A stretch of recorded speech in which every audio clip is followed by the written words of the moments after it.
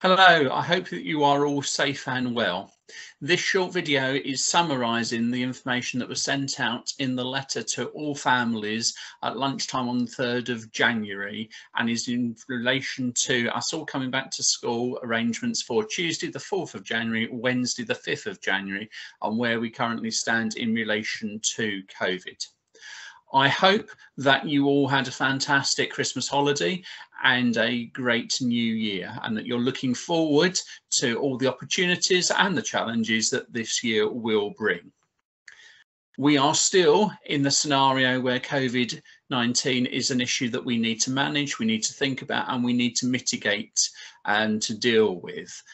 It's really important that families understand that there is risk in all that we do, but that what we're trying to do is to balance that risk and ensure that all young people have access to everything that they need in their education or career here at Oak Grove. It's important that we see that it is a community effort to reduce that risk, and that all of us have a part to play to ensure that that risk is as reduced as humanly possible. Testing and ventilation remain absolutely key to what we are doing. It is absolutely important that we are using lateral flow tests and that we are taking those on Sundays and Wednesdays, as we have been doing for the whole of this academic year so far. I know that lateral flow tests have been difficult to come by recently. If you want to collect some, you will be able to do that tomorrow between 9 and 3 o'clock.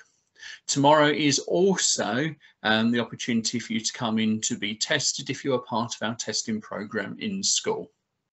It's also important for us to remember and to understand that if you are showing symptoms of COVID, you need to immediately isolate and get a PCR test. An LFT does not check for COVID in relation to symptomatic COVID. It only checks in relation to asymptomatic COVID. So if you are showing those traditional symptoms of a high temperature, change in sense of taste and smell, or a persistent cough, you need to isolate and get a PCR test. If you test positive on a lateral flow test, you need to isolate and book a PCR test. From my point of view, it makes it far easier if you can do it in a walk-through or drive-through centre, because we get those results back far quicker, and that enables us to do track and trace work in school. Can I also ask you, because ventilation is so important, to make sure students are properly dressed and have a coat with them. It's important also to recognise that staff are testing and that we are going to be following the social care and health guidance, which means that those colleagues who test positive for COVID will continue with day 8, 9 and 10 lateral flow testing when they return from isolation, in addition to the new recommendations for day 6 and 7 testing. If we do, and it's probably likely that it's when we do have positive cases in school, if they're directly linked to your young person, we will email you. And there's also important understandings we've got to have in terms of changes to self-isolation.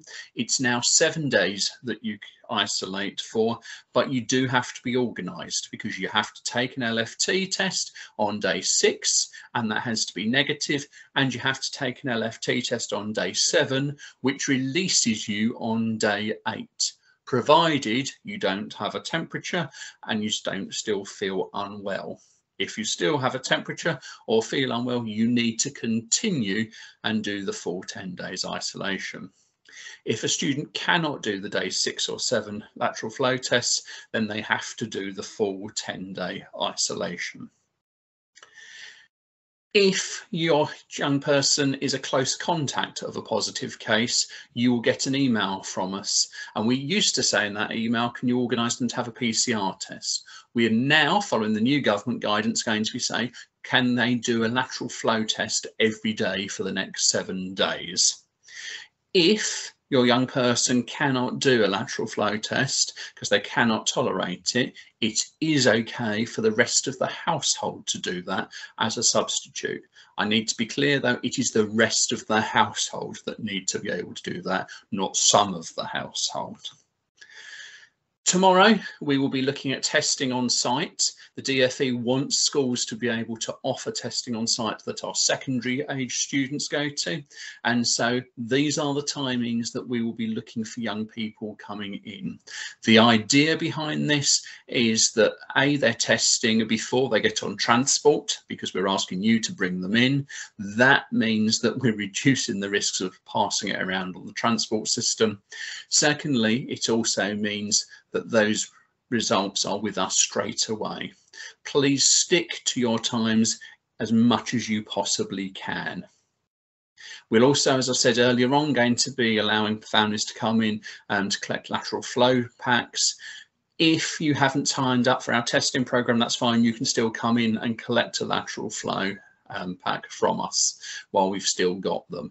It's really important that you register the test result, because that's how we as a school can then order more once we've used all of ours up. If we don't register those test results, then actually what happens is it just shows that we've been issued with lots of tests that haven't been used. Masks, you will have seen in the news recently that the government is now recommending that all students of secondary age who can tolerate it should wear masks in communal areas and in classrooms, and we would ask those young people that can do that to do that. Staff will also be wearing masks when it's appropriate for them to do so, and when they are moving around the school or in close contact with students. The challenge we've got now is that the new variant of COVID-19, Omicron, is easily transmissible. Really easily transmissible. So that means the chances, and we can see that through the number of infections that are being reported every day over the last couple of weeks, are incredibly high. From an off-site visits point of view, to reduce potential contacts, off-site visits will be to outside locations or to leisure facilities where we can adequately distance from other groups. We are still planning at this point to carry on with The Lion King. It's really important to give our young people those opportunities. However, we need to be clear that if we have to take additional measures going forward in the next few weeks, that could have an impact on The Lion King. Family consultation evenings will also continue to happen at the end of the month, but they will be online, and it looks like that's going to be an issue for the foreseeable future. And annual reviews for HCPs will continue to be online. And in terms of staffing, that's going to potentially be a challenge. We will do absolutely everything we can to avoid disruption to teaching and learning. We have a well-equipped programme on our website to support home learning for all young people, if that is required. Our challenge, particularly with people who test positively who are completely asymptomatic, is that disruption, which will happen at some point, will come last minute. So please make sure we have got your up-to-date email addresses. Please check that we have got your up-to-date mobile phone numbers and home phone numbers. We will normally be using email when there are groups of people that we need to contact, simply because that is easier and we can see that those messages have been delivered. So please, the email addresses that you have given to us, check regularly.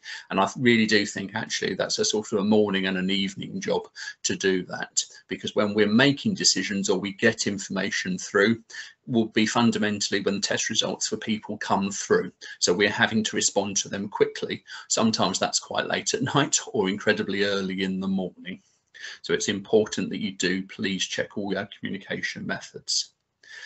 We are looking forward to seeing everybody back on Wednesday. We are looking forward to it being as normal as humanly possible for 2022. And I wish you all a very happy and healthy new year. Thank you for your continuing hard work and support of the whole Oak Grove community.